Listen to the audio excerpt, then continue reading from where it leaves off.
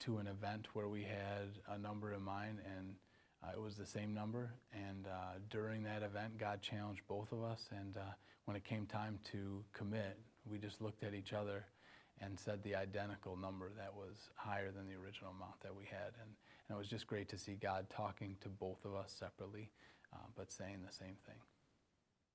Well, the last 4 years has been a whirlwind of blessings. God has just been relentless in how He's blessed us. Like I said, we had our first child, and we had a second, and now we have a third on the way. I also left one job for a better opportunity, and after about a little more than a year, got laid off from that job, and that was a tough period where God, He was right beside us, and He got us right through it, and we were still able to meet our commitment, but our faith was much stronger having gone through such a challenge with Him. And then I was able to get another job, and I did that for another year, and now I find myself the newest member of the Northridge staff here, and wow, what a blessing it is to be able to pour all my efforts into what God is doing here. When you make the sacrifice, I think that it can be scary because you can't see the future. But once you're going through it and you're able to look back at how God has taken care of you and blessed and met all of those needs and your wants and desires, it is just such a way to make you fall in love with Him even more. I think that when we make sacrifices for God, we help Him to be able to show us what a great provider He is.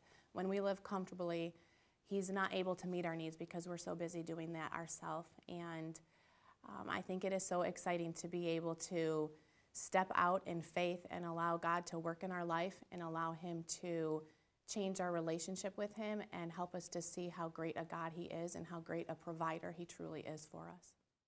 Yes, I definitely feel that God is calling my family to sacrifice for this next campaign, and I think that it's something that we're very excited to do.